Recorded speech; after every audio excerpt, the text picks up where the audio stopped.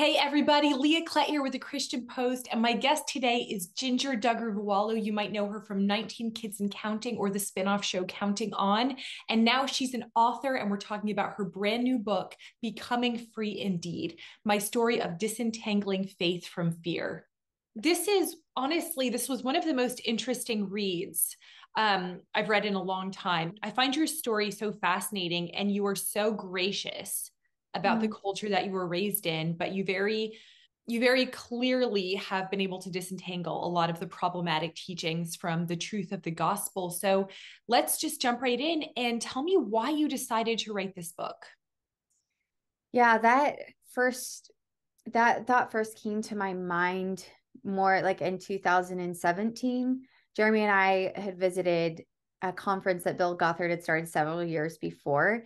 And while we were there, I remember seeing so many of my friends who were still in that teaching, still in the IBLP world, as well as many who I'd hear stories about people who had like left the faith entirely because they were so confused about who Jesus was. And they were really sold a false view of God in the Bible.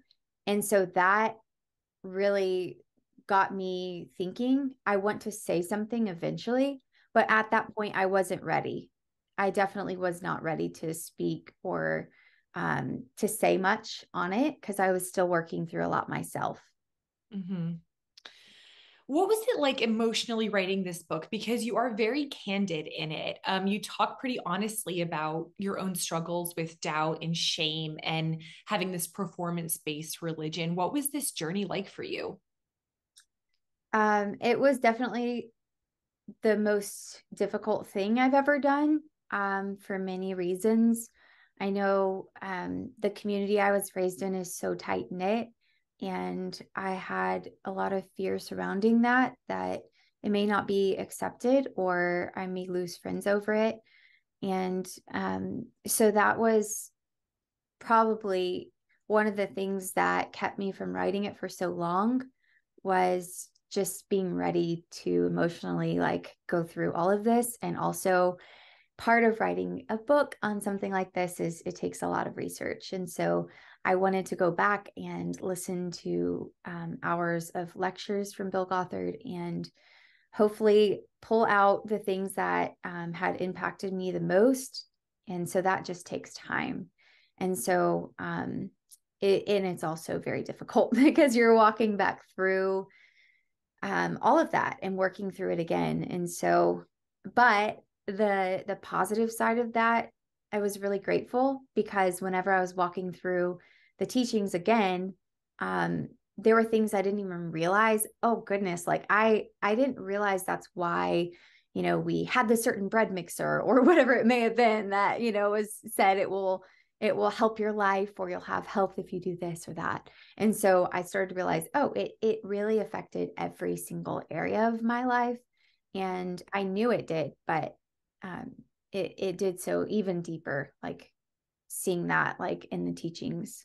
Hmm. Well, and before we really get into that, because I'm so interested in Gothard's teachings and how they did impact your life, why was it so important for you to, at the beginning of your book, really clarify, I'm not deconstructing my faith. I'm disentangling my faith because we're seeing such a trend right now. I know you mentioned Josh Harris in your book. We're seeing a lot of this deconstruction. Why is that not what you're doing? And why was it important for you to clarify that? I wanted to clarify on the front end because I know people will have very strong opinions about what you should do. And I wanted to, as a Christian, to share that I am not deconstructing. I am deconstructing is pulling apart everything, tearing it all down to the studs, never to build it up again. And that's just not what I'm doing. And that's not my story. And and also I realize people who have gone that route, a lot of them have been so harmed by theology and people who claim to speak for God but don't. And that's where they end up because that's what the world tells them to do. That's what they say the only answer is if you've been harmed by it. They can applaud people who have been in churches where they haven't experienced that and said, oh, hold to your faith. That's fine. It's your faith. But whenever you've walked through something like I have, and I know many others have, even if it's outside of Gothard circles, in a religion that's based on man-made traditions, they say you have to throw it all out. And so I wanted to share my story because mine has been one of disentangling, which is pulling apart. It's a slow process, pulling out the error and examining everything according to the word of God. It's much harder to do, I'm sure, than deconstructing, because people who deconstruct, they just throw it all out. They're like, I'm done. I'm going to live my life how I want to. But that's not true freedom. True freedom is not found in throwing off all restraints, all rules. It is found in knowing a person, Jesus Christ, and coming to the word of God and speaking. So speaking when scripture speaks and being silent when scripture is silent is something that I found was so helpful in this journey, like, because I didn't think that was possible before, right? Like in the teachings I grew up in, it was very, everything's black and white. And it's, if you live your life a certain way, you'll be blessed by God. Gothard himself even said at times, he would say, in one of his seminars, I remember him saying, life is a very delicate cause and effect sequence. So if you live by my principles, which are, he would say, were biblical principles. If you live by these 7 basic principles, your life will be a success and God will make you prosper in everything that you do. And if you don't, your life will be one disaster after another. So that's how I lived my life. I thought that's how God operated, was based on these principles. And once I realized that's not the case, it really brought so much freedom. But that first step of like realizing, oh, this is not true, it's scary because you're told not to question it. You're told not to think for yourself. You're told what to think. And so once you stop and say, is this really what the word of God says? And you realize it's not, it feels like your whole foundation is shaken. And that can feel terrifying. But then realizing, as a believer, as somebody who really wants what God, I want to glorify God and know what God thinks, know what pleases him. I'm going to go back to the word of God for my answers, even if that takes me years of working through what I've been taught and saying, okay, well, I don't remember what this verse said according to this teacher. What does it actually say? What was the actual context? What is the theme of the word of God? And what does this look like in my life? How should I live my life accordingly? That's the process that I've been on for the past 6 years. And that's really why I wanted to share my story. Yeah, that's incredible. You know, when reading your book and kind of reading through Bill Gothard's beliefs, these ideas are so problematic. But you even talk about in your book how so many people adhered to these teachings. What do you think accounted for his popularity? And why did so many really intelligent people who do love the Lord fall for this? Yeah, I think it really, it starts back with parents wanting to give their kids the best life possible and to have them avoid hardship and pain. And I think where Bill Gothard started was back in the 60s and 70s. The sexual revolution was happening, sex, drugs, rock and roll. Parents wanted their kids to stray away from that and go towards Christianity. They wanted a guarantee for success. They wanted something simple. Give me the rules. I want to know what will make my kids love Jesus. So I think parents coming into it, and like you said, very intelligent people getting on board with this teaching. Bill Gothard started to fill up stadiums, bring people in from all over. And, but the sad part was this guarantee for success. Like I said, it's the cause and effect sequence. So if you do this, God's going to bless you. If you don't, he won't.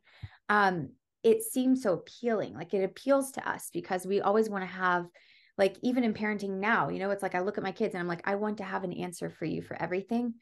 And I want your life to, I want you to avoid hardship and pain. But kids also like they will find sin anywhere. And so if you shelter your kids from everything and you try to give them only the best life, it's like you can do your best as a parent, but at the end of the day, you have to trust God. And I think that lack of trust in God, lack of trust in his word, saying enough, I think that's where a lot of parents got tied up in it and wanted the best for their kids. And ultimately, it ends up bringing harm because that type of man-made religion can build up your kids to perform well, and they can have the fear that grips them and cripples them into obedience because you think if I step outside of this box, if I listen to rock music, I might be killed in a car accident. Yeah. Okay, that's scary. So you're motivated by fear, not out of a love for God. So showing kids, okay, there is, this is a consequence of sin, but what is sin? Is it a man's opinion on what girls should wear, what things you should avoid, what places you shouldn't go to, what you should eat, what you shouldn't eat? It's not going to cause your kids to love Jesus. It's going to cause them to be fearful and worried, as in viewing God as a terror waiting to smite you, instead of viewing him as a loving heavenly Father who forgives us for our sin, who is there with open arms to show us our sin, but then also provide the grace and ability to walk in a way that's pleasing to him because of our love for him. Yeah, exactly. The motivation is different. When we're motivated by fear, that's where all the shame comes in. Versus we're modest because we want to honor God with our bodies, we want to glorify him, versus I just don't want to get in trouble. I don't want to go to hell because I'm wearing, a band tee. Yep. Yep. That's for sure. So that was quite the journey for me. The past 6 years has just been like working through that slowly. And it's tough, and seeing other people who are still in that world. Like, that's why I wanted to write this book, is just to share, even if it helps like one person who has been harmed by this theology, or someone who is in a damaging place where they're just so confused, to hopefully just have them to read my story and see, okay, I'm still working through some of those things. Like in my mind, I'll come and I'll have these fears that are ungrounded, and I'll have to go back to the word of God and say, what does God's word actually say? And so those things still come up from time to time, but realizing that it's a beautiful thing to see God is sovereign over all. And I don't have to worry about, okay, I walked through that and now my life will be like this because I went through all this stuff. No, you can have a beautiful life that glorifies God, and you can come to know the true love and peace of God as a child of God. Even if you haven't experienced that before in the setting that you're in, it's worth working through all of the difficulty, pain, all of the confusion, to know who Jesus truly is. Yeah. What about your family? Have they read this book, and what is their reaction to your journey of really discovering who the God of the Bible is? Well, from the start, I had wanted my family to know what I believe on many different areas of life. And so whenever I first started wearing pants, I talked to my parents about that. And I wanted them to know, okay, I'm not leaving Christianity. Even though outward stuff is so big in those settings, I wanted them to know that I am committed to loving God and walking in a way that pleases him. Now, that might look differently than them because I now have landed at a different conclusion, based on scripture, where I'm going to walk. And so I think that in some of those settings, you can say, okay, well, we've talked about it, and now I know they know what I believe, and I'm not trying to change, their minds if they're set in that. Mm-hmm. Ultimately, I think it's just a discussion I wanted to have on the front end to let my family know about this book. And, but then I'll let them tell their stories too, as to where they are and all of their theology still. I just want to, as a Christian, will glorify God best by speaking truth, but then also speaking truth in love. And that's where I understand how people can come to different conclusions on stuff, and hopefully extending grace and kindness as God has extended to me. That's the goal. Yeah.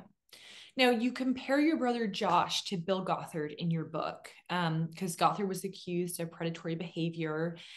How did being raised under Gothard's ideas of morality and sexuality contribute to Josh's own struggles? It's something that's so difficult to talk about, really, because I mean, just seeing now where my brother is today, my heart breaks. Yeah. It's so difficult. And so given that, I see in that setting where you're so focused on the outward, I've seen so many families where there's destruction inside, and it fuels that, because whenever you're focused on merely the outward stuff, what you're supposed to say, where you're supposed to go, not go, it can produce so much of this outward, I'm okay.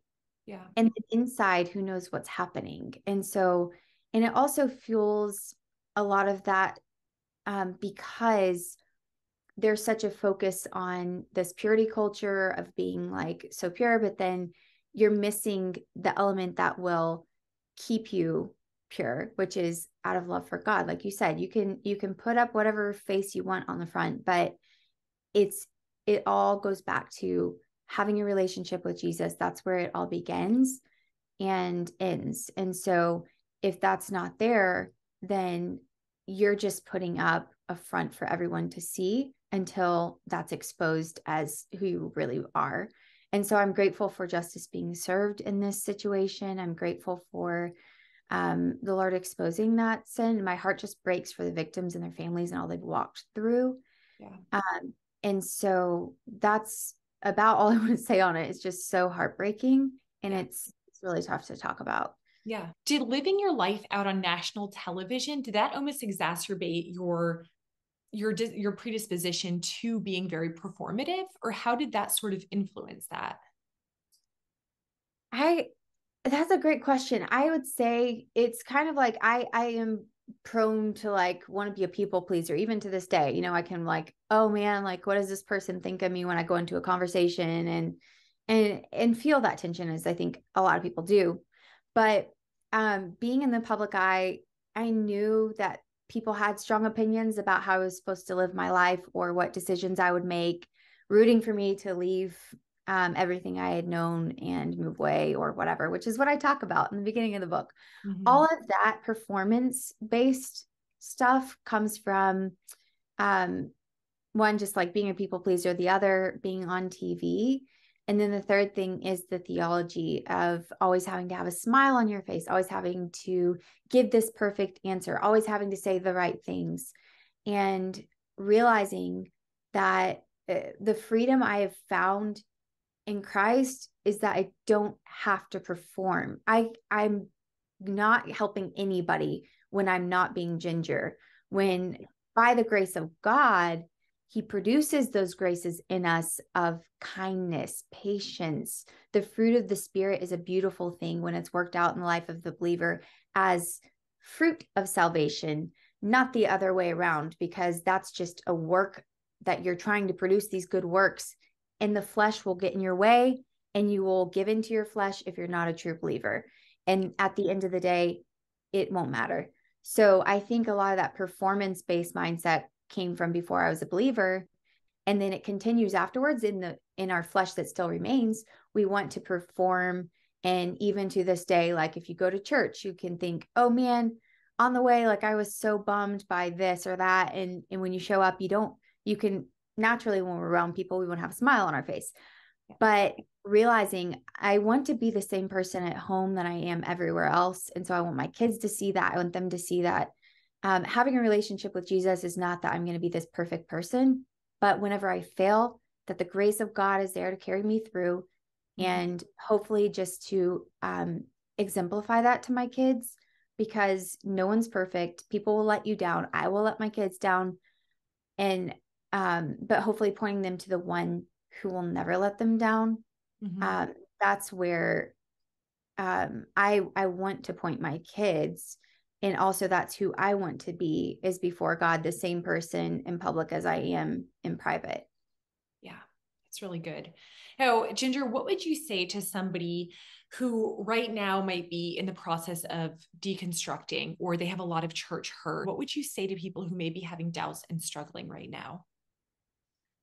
Yeah, I'd say at that place, like I understand there's so much pain and hurt, and it's very difficult. It feels foggy often to like walk through such levels of pain, even beyond what I've walked through. I'm sure there are stories of layers, right, of things that people have walked through.